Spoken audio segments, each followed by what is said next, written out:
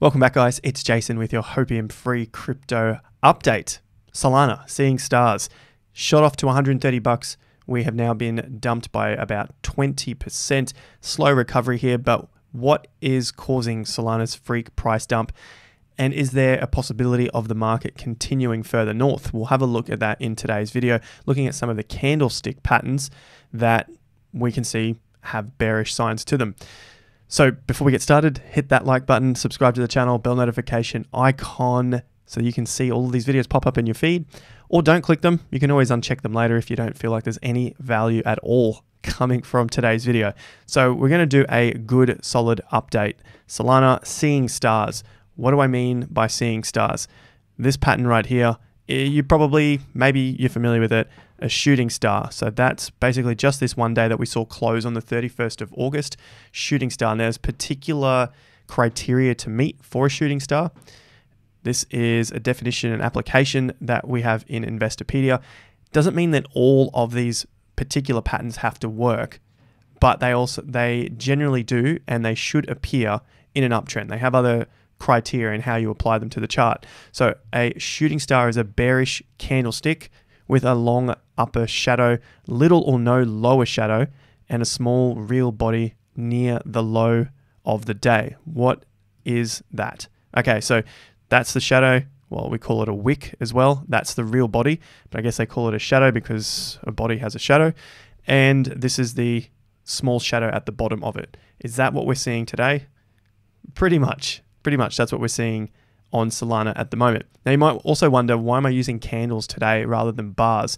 Well, this pattern is also in bar charting analysis that Gann used, but I've seen it called a key reversal bar because it kind of looks like a key and it's reversing the trend of the market. That's generally what happens with these bar patterns. But for the majority of people, they'll know it as a candle, and it's known as a shooting star. So it's also a reversal pattern, but if you're looking at it in bars, that's the name for it. If you're looking at it in candles, this is the name for it. I'll use candles today because, as I said, majority of people look at candles.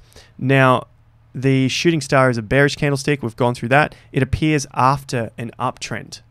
So have we seen an uptrend? We sure have seen a massive uptrend.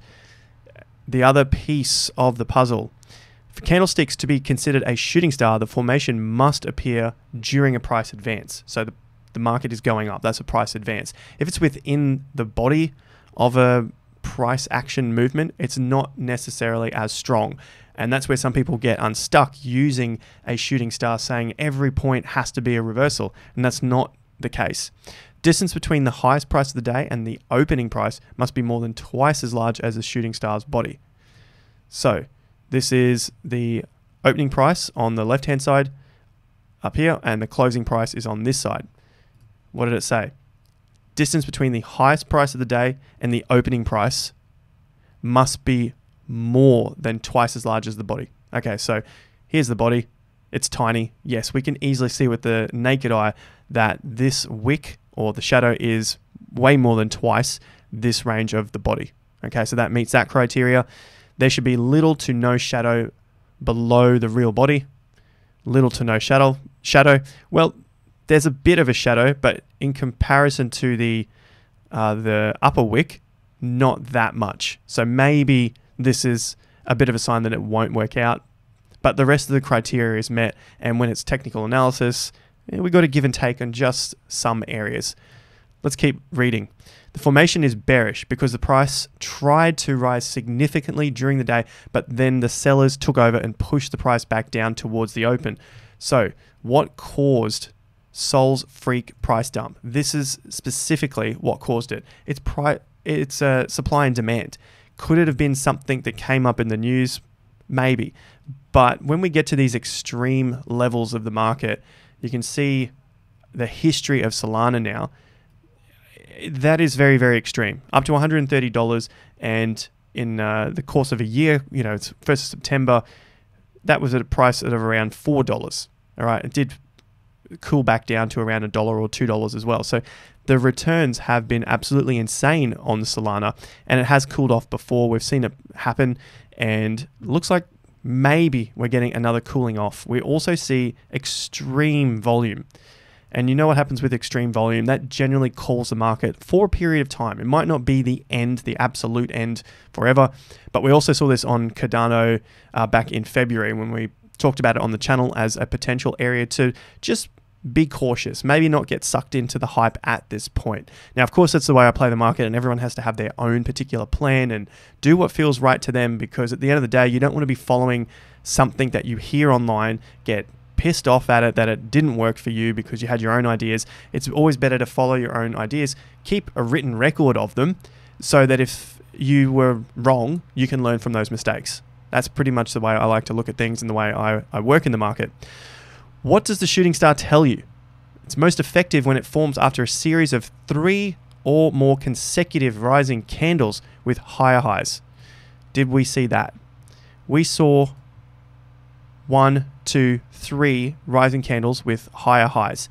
Then there was what I call an inside day, but you can see it's red here as it had a lower close, but the high was lower and the low was higher. So it's an inside day for me. I'm not that concerned with it. And then another day pushed right up again, and then we formed the shooting star. So we did have the 1, 2, 3, met that criteria as well. The next candle's high must stay below the high of the shooting star and then proceed to close below the close of the shooting star. Okay, so we're currently in the next day. Here is the close at about $108. What is it telling us we have to do? It has to be, the next candle's high must stay below the high of the shooting star. That looks like it might work out for today's price action. So we have to stay below $130 today in order for this shooting star to give us the reversal and head south. Maybe we get a quick dump to around $80. These are some previous resistance levels. That might be a good area to reload. Maybe we get it a little bit higher. We'll just wait and see. That's not the concern right now. The concern is this market going to fall? A day down after a shooting star helps confirm the price reversal and indicates the price could continue to fall. Well, of course, if the price is down, then potentially we might see further falls. That could be the little area here that people might get mixed up, thinking, well, it's been one day down, let's turn around and go back up. If the price ultimately continues to rise, the uptrend is still intact, okay? So we could get something like this bar back here, this little area that I circled. This was on 17th of August. So we saw a significant price run and the market went to a new all-time high. There's the bar. I can take this off now so you know which one we're talking about. Big volume. We had the key reversal. We had a few. We had 1, 2, 3 up days here. Another few. We had a few here, but with a little inside in between. So that's meeting that criteria. We're above all-time highs, high volume. The body is small. The wick is huge. What happens next? Let's zoom in. Next, the day just went straight up. So that quickly invalidates this bar, and we know, okay, this probably isn't the end of the run. And as you can see from the history, market continues to go up, and this is where we currently see ourselves now. So there was a little bit of a pullback, but we still continued up straight after that bar there. So it invalidated it very quickly. That's what we want to see if this is not going to be a reversal bar. Limitations of the shooting star. Always important to note if we're going to be using this in our trading and investing. We're trying to look for areas that are going to give us better entry opportunities and also keep us safe from not jumping in blindly to the tops of the market. So limitations of the shooting star. One candle isn't all that significant in a major uptrend. This is why confirmation is required. So that's what we're going to see what happens over this next day. And of course, if we get the breakdown beneath yesterday's low, which was $103, that could give us a little bit of sign that maybe we have some sideways action to go for the market to catch up, just to take a breath, because it's really just run up so much at this point in time. It's been great. We've been bullish. We've been enjoying the gains from 20, 30, $50, but sometimes the market needs to take a break, reaccumulate before it can move again. And here is an example of that. Just back in March of this year, you can see the market had a bit of time off, and it just took off. It went from $1 something to $18. So it's more than a 10x in just a couple of months. The market needed some time to cool off, take a bit of a breather before it could start on its next leg. What was the decline? The decline was approximately 36%. Then we also saw that decline in the May correction, and the decline here came out at around 67%. What could we see this time? I would just pick somewhere in between, a 30 to 70% decline. Where does that lead us? From the top at 130 bucks, 30% down brings us somewhere at around $90, 70% down. I mean, I hope it doesn't go that far, but I just want to get the idea of the number. Then it's going to be around $40. I don't know if that can happen. I don't want to be the bearer of any bad news here. We've been bullish on Sol for some time. Things need to take a rest every now and then. So that's a little bit of a tricky one, because now, not to be any sort of bearer of bad news, it's just to be realistic of what price has done in the past. You can see even with the 70% dump, the market quickly recovered, and the main thing we were looking at here was for the price to remain and hold as best as it can above the 50% level. And that 50% level for Sol was around $30. And you can see that it began to do that, hit some minor resistance right in here before it got the break above, and then it was on its way. So there were signals to get back in and keep us safe earlier in the trend. It wasn't the $23 Sol, but it was here at around the $34, $36 Sol. Okay, so that's the thing that I'd be looking at next, is now extending our 50% level and just moving this to around $130, and our 50% comes out at about 65 for now, if this top stays in play. And then that lines up very well with this low, the low that we saw just before the market took off.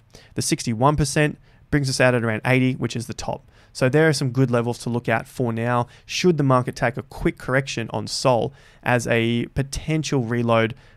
But as always, it's not financial advice. Please follow your own plans, because what would happen if it came to 80 bucks and then continues to go down? How would you feel about that? Personally, I would rather be buying in at 80 than buying in at these peaks. But you got to consider your own finances and how much money you're willing to risk if this market then turns against you. Do you have an exit strategy as well? One final option on the shooting star is something like this sort of pattern here. You can see that the market ran up into a shooting star, it came back down, but then it springboarded to new highs before eventually tapering off. I've seen that happen before in crypto, especially when the market gets really overheated like we're seeing now, and the buyers rush in, just like we were talking about here, what caused the freak price dump. So we had a lot of buyers come in, possibly retail, then the smart money is selling off to them, because remember, they've been buying lower at 20 bucks, maybe some have even been holding since $1. So they're getting very, very good returns at this point compared to the next round of buyers, which came in at $60 to $80. And so we did get that sell-off. But if we saw a pattern, something similar to this, where we come down, maybe test some of the support levels, and then start to make our way back higher, just be on alert in case there wasn't enough time to reload at these zones.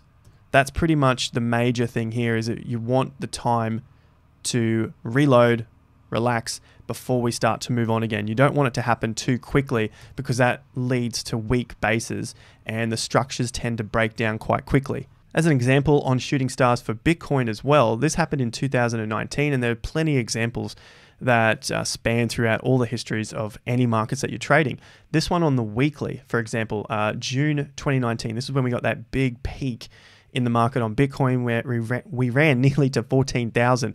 And then it took, this is on a weekly chart, it took several weeks to calm down before it dumped, tried to recover, dumped again, tried to recover, and then COVID happened. So it took quite some time in this case. Not saying it has to happen again, but if we consider the position that we're in the market, with Solana having run up a lot, Ethereum on the move now, and also some of the other major cryptocurrencies having a move, at some point the market has to rest. And if it all rests together, then the sentiment generally turns bearish for a short period of time. That might be getting a little bit ahead of myself, but I just keep that in the back of my mind, because I have seen a lot of these cryptos already move, and the last thing I want to do is start to buy into everything so quickly. But of course, we'll continue to track that on the chart and follow up with it in the coming days on the channel. Speaking of tracking the markets, we have the Patreon membership, which you can find a link to down below. It's the first of the month, so it's the best time to be purchasing, getting into the membership as the month ahead. We've got plenty of posts, plenty of writings coming up, and you can check all of the previous exclusive posts as well. There's a lot of writings here and also video. So you can go back and check the history of what we've been covering and see how that has played out in the markets as well. So the link to this will be down below. There's still some spots for the 33% off, so that would be for the lifetime of your membership. Check the Investor Accelerator TIA Lite out down below. If you happen to miss out on the TIA Premium specials, definitely jump on board with this, and we'll see you over in the groups. I'll see you guys at the next video.